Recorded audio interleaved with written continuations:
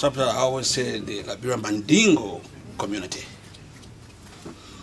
I sometimes say that because, you know, in Africa we find Mandingos in Guinea, Senegal, everywhere. And we in Liberia, we have our own Mandingos as well, who were there from the beginning of Liberia. So as I listen, I even want to cry to see an ethnic group within our country is fighting for recognition. The Republic of Liberia, you understand what I say? Right. Before the crew and the Grebo migrated from France, then La Côte d'Ivoire, now, we were already there. So we do need recognition. We are what we are. Mande Empire. Yes, we provided the leadership for the Mande Empire.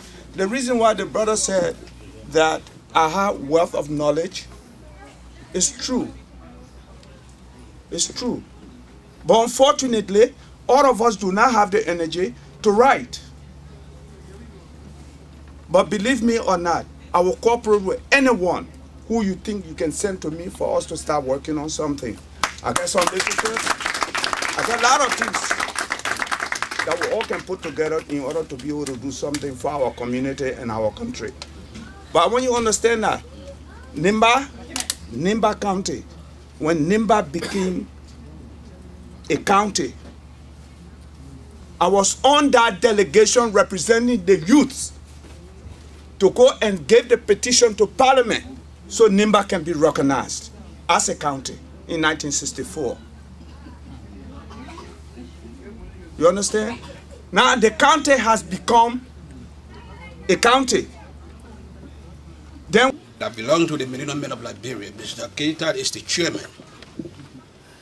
Our organization is diversified.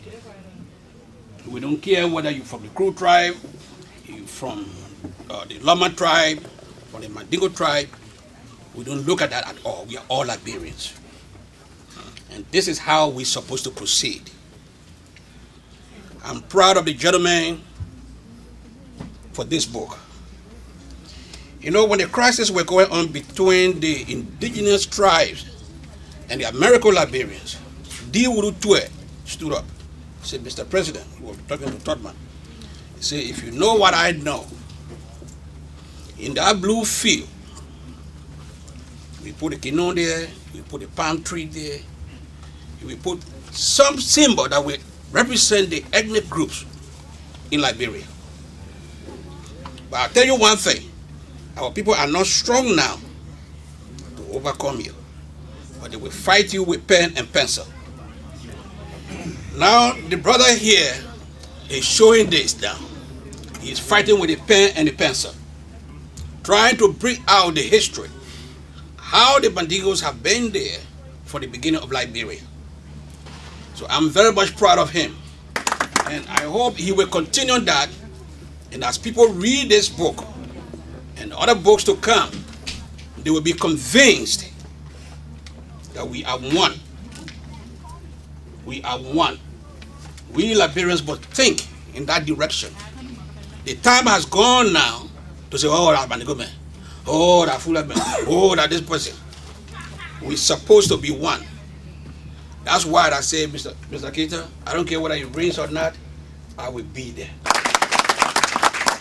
Lord, Mr. Moderator, I especially admire the way you have conducted the program.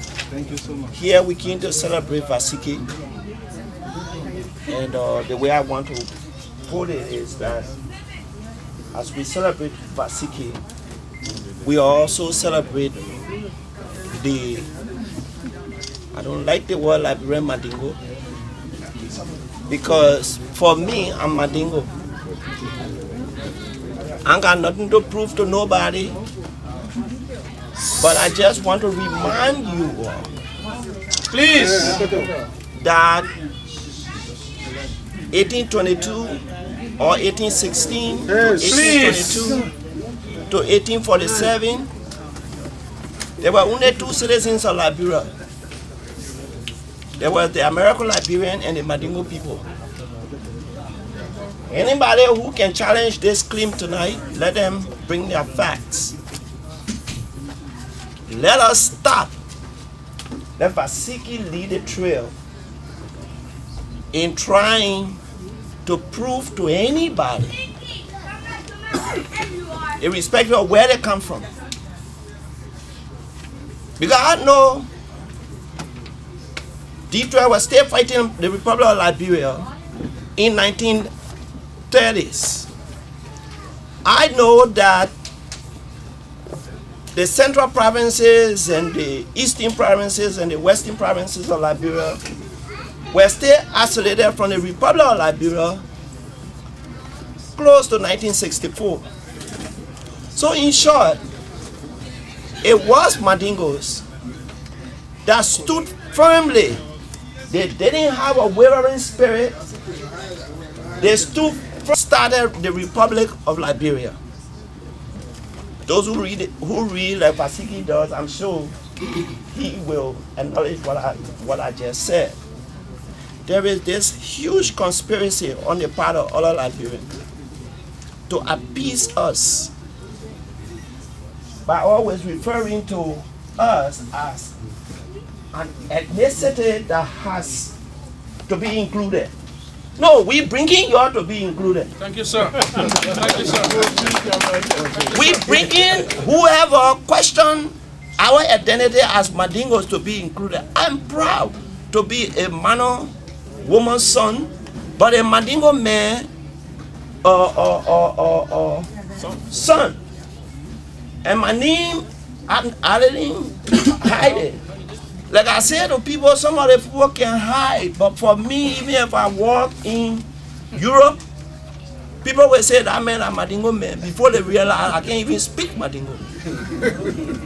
So in short, here tonight, let's celebrate Nvasekie, but set the record straight that you got nothing to prove to anybody. Thank you, sir. Anytime somebody standing in public and say, somebody say you Mandingo, because it was my problem with Samuel Doe, because there was an issue as to whether we should be recognized as Liberian. I was Liberian. My father was born 1918. He told me that many of the Liberian people don't even know their own parents' birthday. But my father was born 1918, and he was born in Liberia. 1918, right? 1918.